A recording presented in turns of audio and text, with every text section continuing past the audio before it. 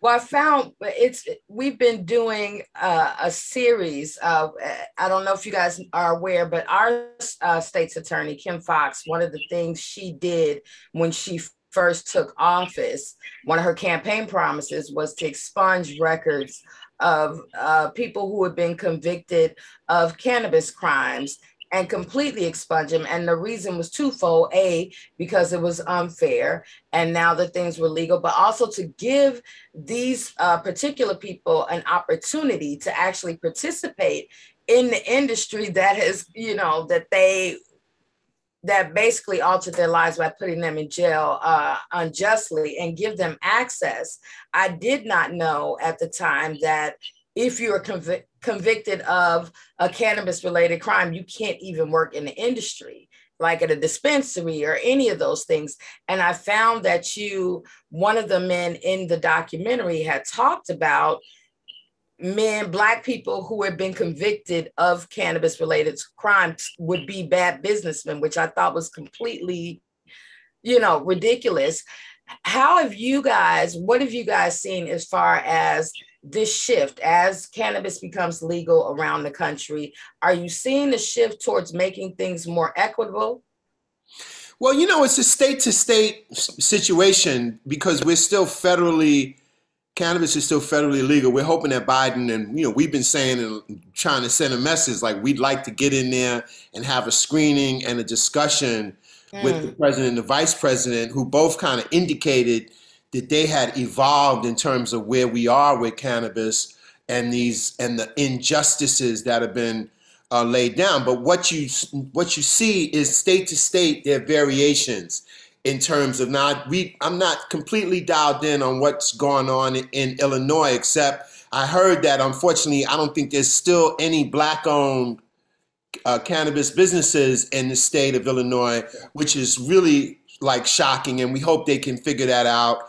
And then hearing about the fact that those that have been most victimized and criminalized by this beneficial plan, as we unravel all the years of lies and misinformation, that those people can't participate in this. So some progressive states have made moves to address those issues effectively. I think in California, I think in Massachusetts, in Maine, and I know in New York, what's on in the legislation and being fine-tuned is supposed to be, once again, we hear is the most progressive, where they want people that have been victimized to get a piece of the pie to hopefully, own and partake in all of this. Mm-hmm. And that's the thing. It's a checkerboard situation from state to state, right. Different set of dynamics, which is crazy. So we're hoping there's some federal movement can happen in terms of either the banking issues, as well as just taking it off of the schedule that has cannabis in the same categorization as heroin, right. Which has no value except people are dying and killing, whereas cannabis has killed no one and lots of medical benefits. So it's a state-by-state situation that we've seen. And I know with Bernard and I, I'm going to be down in New Orleans with him because we're learning now that medical is coming to Louisiana, the state where he had to go through all this stuff. And we're going to be meeting, there's a bunch of other prominent folks of color are going to be in New Orleans talking about all of these issues so that we can hopefully, get ahead and get a foothold in getting some equity, literally, like some real equity. Bernard, you have been impacted by all of these unfair laws directly. I was literally floored when I heard your story about how much time you got. So I was floored. Can you talk to me a little bit about that experience? Yeah, of course. It was rough. It was traumatizing. And just kind of back, like Fab said, it was more of a racial thing, and it's been happening to our people forever.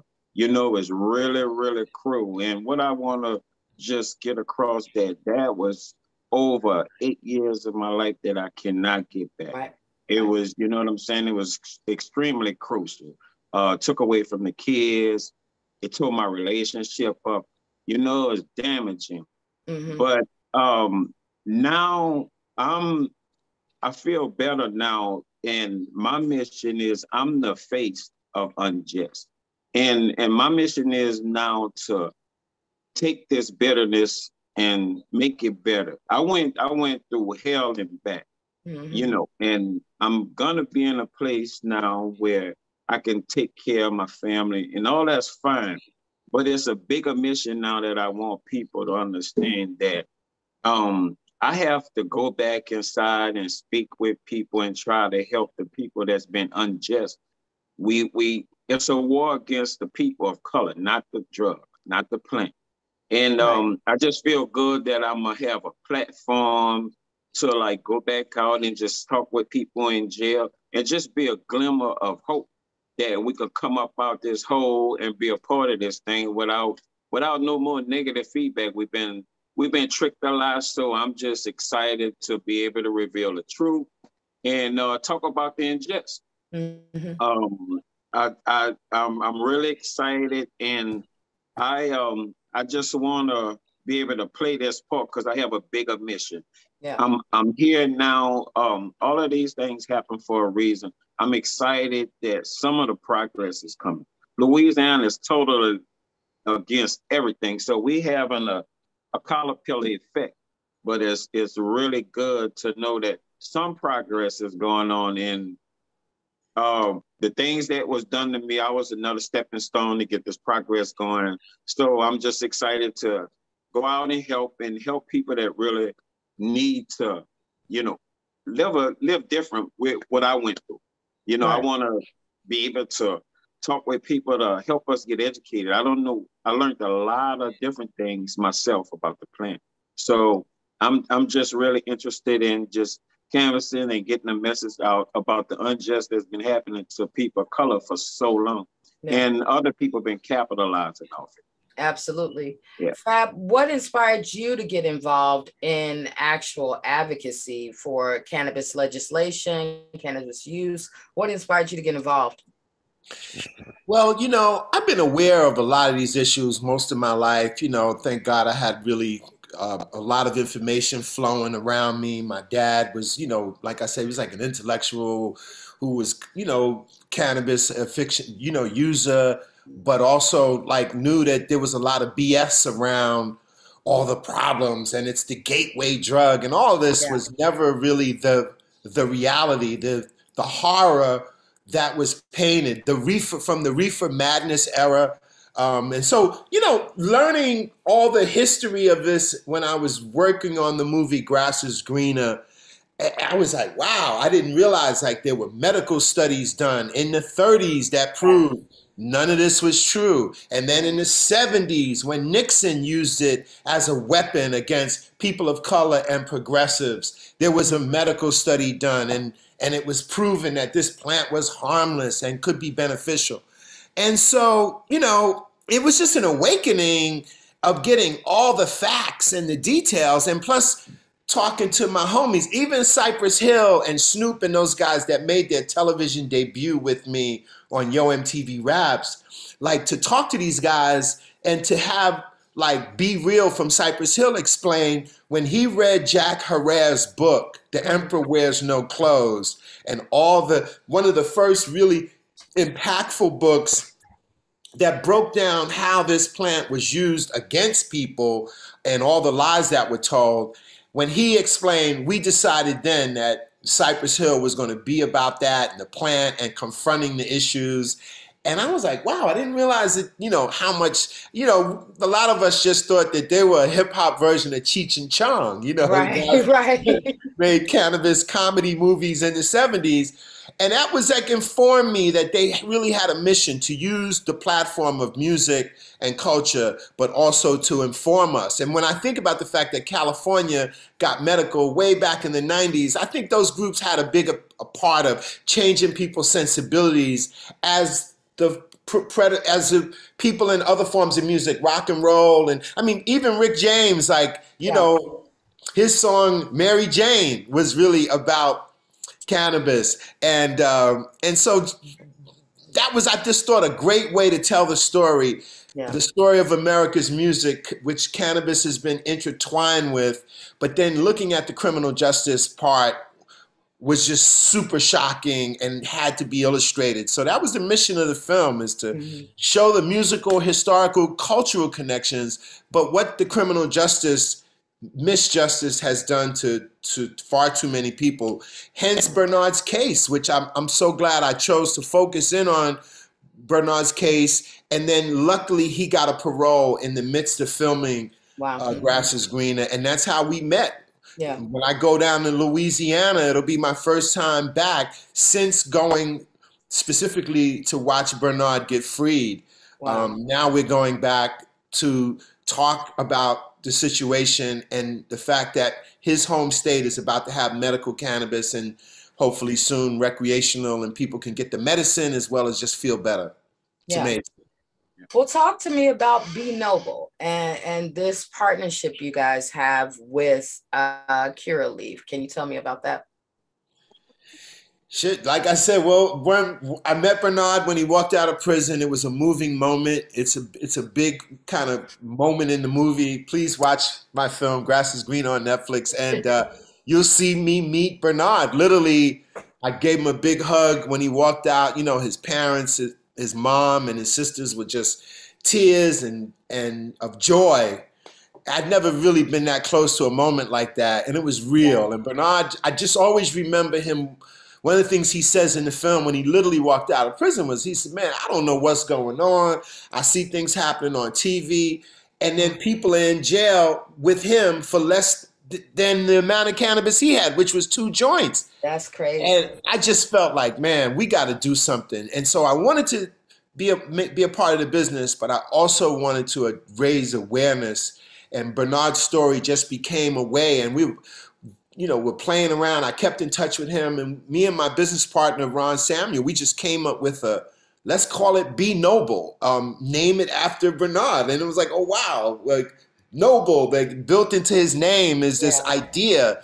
Like, and so we play on that in the marketing. And then we said, man, let's come out with a 2-joint pre-roll to remind people that this brother went to jail for this. Now you can smoke these 2 joints and enjoy this high quality cannabis, because literally Curaleaf is making some really good cannabis in these pre-rolls, I should add. And I gotta tell you, man, Bernard's attitude has been a key thing, because he was so encouraging and just so appreciative.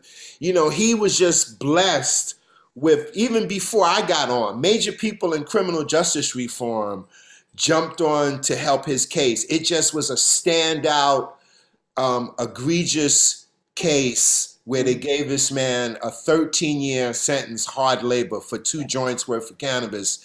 And so it's just, he is playing his role, his position beautifully now as somebody that's like really an example of